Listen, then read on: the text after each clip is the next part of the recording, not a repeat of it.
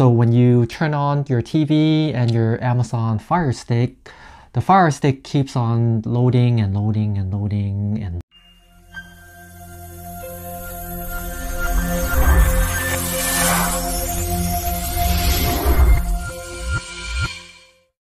Hello everyone, thank you for tuning ProTecStation. It's great to see you all.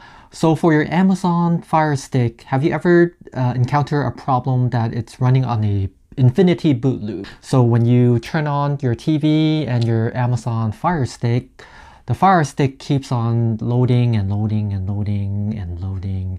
It's just optimizing storage and then loading, having a boot loop all over and over.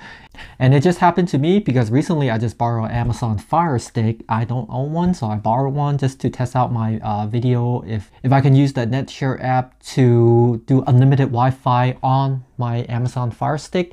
And so I need to borrow one to do that video. But if you have not seen that video and you are curious and would like to learn how to use the NetShare app to get unlimited Wi-Fi hotspot to beam on your Amazon Fire Stick, please feel free to check out the link on the bottom of the description. I'll be leaving links and you may feel free to check out that video as well.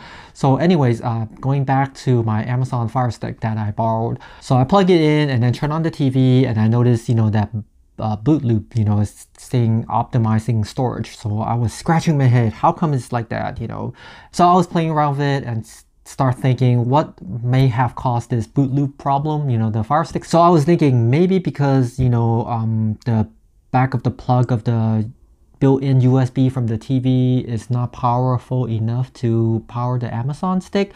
So I don't know, so I gave it a try. So I got one of these charging bricks, from my phone, and I plug it in without using the USB powered from the TV, and ta-da! It works, So basically the moral of the story is if your TV USB output is not strong enough, your Amazon Fire Stick will have a boot loop. So I assume the Amazon Fire Sticks require a 2 amp minimum of power in order to power the Amazon Fire Stick. So make sure you get a nice plug, at least 2 amps, and also get a micro USB cable that is also supports 2 amp and above. So meaning anything that came with your phone, any charger that came with your phone and any cable that came with your phone or something like that,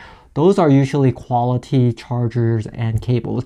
You may use those and give that a try, and that should solve your Amazon boot loop problem. So there you have it. Hope you liked today's video, and if you liked the video, please feel free to subscribe to my channel and hit that bell notification.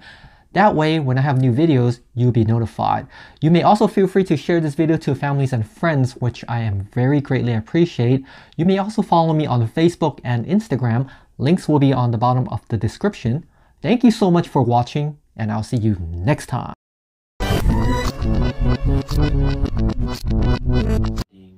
Is this optimizing storage and then loading, having a boot loop all over and over.